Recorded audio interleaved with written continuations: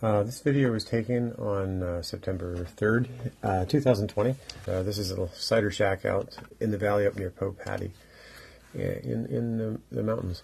Next slide or so, well, of course, you have to get the apples. These happen to be picked up from Way Fruit Farm early that morning. As a quick preview through this is the actual press itself, where the center is the pressing mechanism, and on the right-hand side is where they have these nylon blankets that capture the ground up apples for the actual pressing itself. The press itself is 150 years old. It's a hydraulic press manufacturing company. It's in Mount Gilead, Ohio, and it was a company established in 1877. Where the next video just shows kind of how it works. It's a conveyor belt that kind of drags them up into the facility, and from here, of course, it comes down as kind of a view of the flywheel in the foreground here that actually operates the press. You'll see in a minute. Some additional videos here that give you an idea. This one actually goes through a progression of the material coming down the ground, apples coming down through the chute, from the hammer mill, which is up above, and the conveyor, which drags the apples up to and through the hammer mill itself. So inside here, these are hammer mills. So when it spins around in a circle, those blades come out and have a high speed to really bust them open quick. This was actually was a retrofit. The original version of this did not use. It was probably more of like an auger type grinder as opposed to a hammer mill. It was an upgrade, shall we say, at some point. And the next little video kind of walks through the actual material coming down, and then a visual up into the overhead hammer mill chute coming from the actual conveyor and so forth itself.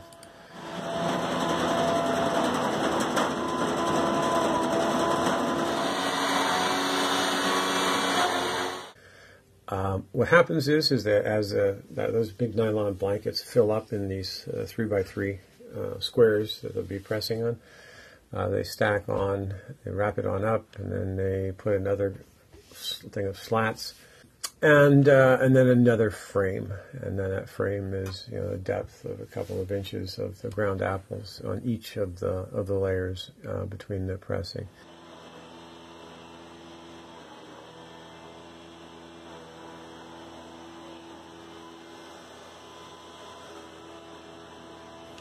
This next slide is actually the final. The grinder's now off, and conveyors and so forth, and they're sort of leveling out the unit for the final placement over into the press. You can actually see ciders already, of course, dripping out on the bottom before the press is actually is applied.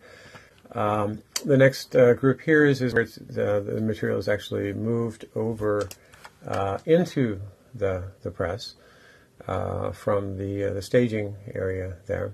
Is then blocked on the top. What you'll see is that the press is actually not pulling down, it's actually a hydraulic from underneath, so it's going to be pressing up onto this with a pressure of about 14 tons.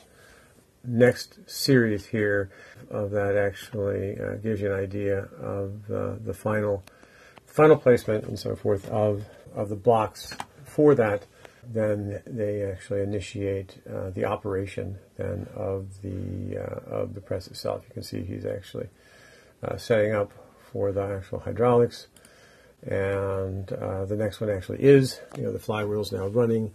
It turns out this, I'll say some other things about how this used to be run, but now it's certainly just a simple half horsepower motor that is enough to run the flywheel. And that flywheel then applies the hydraulic pressure from below. Some additional video here shows more of a close-up of the actual hydraulic piston being driven by the unit. And then that piston gives rise to the rise of the hydraulic from underneath the unit. It's pushing it up here. And then ultimately, you can actually see that in the back there, the cider running into the reservoir. Okay, so then basically the hydraulic fluid then from inside here then kicks into here? Yeah. Ah, so that's food grade hydraulic fluid. It is not. No, it's not. You don't need to. Oh, it doesn't touch food. You're right. I use food grade in the bearings all above.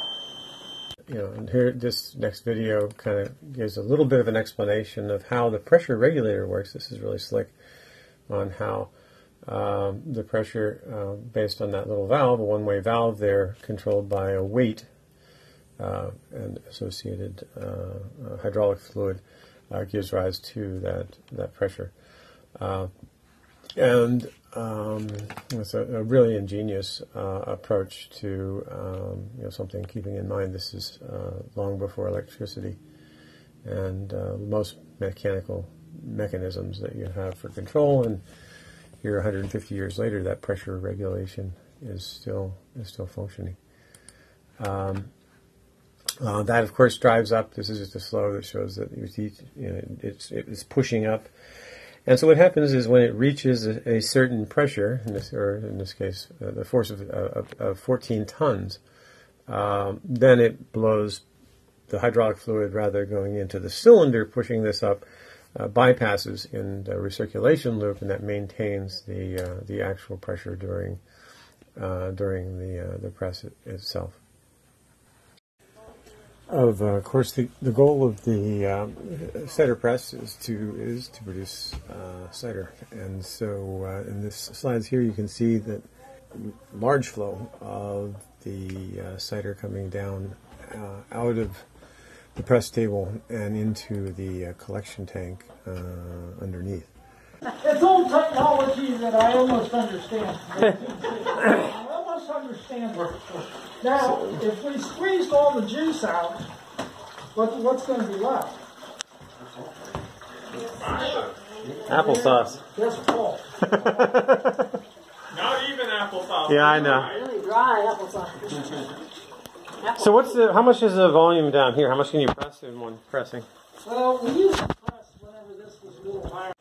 I think 40 gallons up above here and 60 gallons down below, so you could actually hold 100 gallons at a time. But that depends upon how level that floor is in the buildings. 1964, that's kind of Set a little bit. Yeah, I've had to rebuild this front.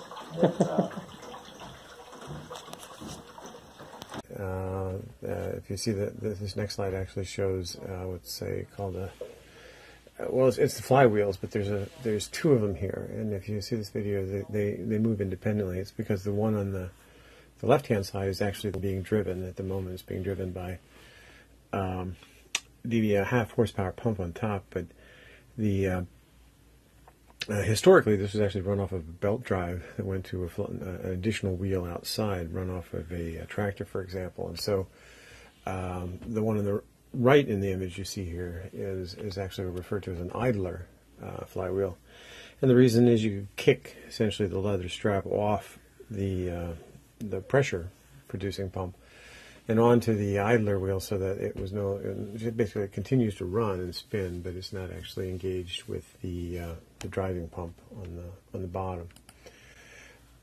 This next image, actually, the guy was showing me some of the technologies that have changed. The original gaskets on the pressure were very similar to the gaskets, were made out of carbon, graphite, which is similar to what graphite that I described for the bearings for the drive shafts for modern fermenter. In this case, they now use this is a woven silicone of some sort that is actually the basis of providing the pump back pressure of the hydraulic fluid to the pump itself. Next image here then is shows you the product. It looks a lot like filling a gas and from the reserve tank down into the actual cider vessels themselves.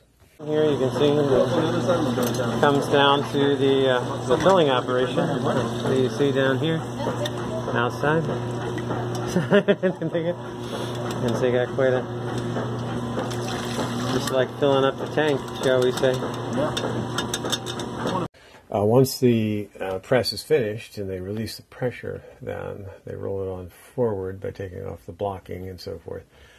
And what you can see here is that the material that's produced is an awful lot like cardboard. There's very little liquid at all left in it. It's actually, you can chew on it. It tastes a little bit, obviously, like apples, but it's amazing how much of the liquid they managed to press out of that. And this material is actually, in this case, is just simply placed in where animals can get access to it, because deer and squirrels and such will eat that. Next series of slides, actually, I think I can appreciate this is sort of a pretty big device that has to be clean in place. And so there's a couple of quick little things here kind of showing the process. And in fact, the cleaning in place is what really shows the amount of effort required to do this. Is far more than the actual pressing per se, because an awful lot of this has to be extensively cleaned. It took several hours, even with us helping in various ways of doing it. It's obviously wood, particularly oak and things like elm, contain tannins. They're antimicrobial by nature, and that's actually an advantage, obviously, then to providing sanitation, even though it may not look aesthetically like plastic. We're used to thinking in terms of clean materials. It was actually a better scenario to be working with the wood slats, and so they're actually now approved and for this type of an operation. To go back to, shall we say, using the original approach to the pressing with the wooden slats instead of the plastics. All of these materials, these are very thick nylon sheets. I think he said they cost about $80 to $100 a piece. And these are actually power washed down, flipped, power washed again, to get them pretty much free of the any residual sugar, for sure, and plant debris as well. And other aspects of this next slide kind of starts from the top to bottom. That's my son up in the top where the hammer mill is, and the movie goes on down and shows the the chute and so forth, on down, where you literally start at the top and you make your way down, kind of washing and brushing and cleaning all the materials here. And this entire area has to be kind of mopped, not mopped, but brushed and then sprayed down to get rid of, push this out. And I think the main role, besides sanitary, it also kind of keeps out let's say the wildlife. As the materials kind of flush down through the system, it's all then redirected to essentially to various drains and so forth to clean out up the material.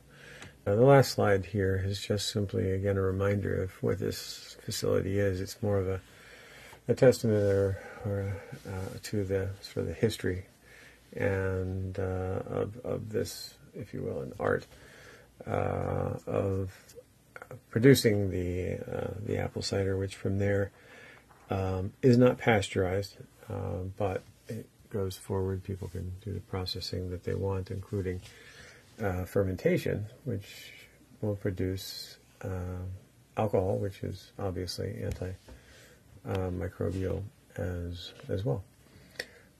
So that concludes the tour, and I hope you can appreciate the next drink of cider that you have, especially if it's fresh cider and something. Thanks. Bye.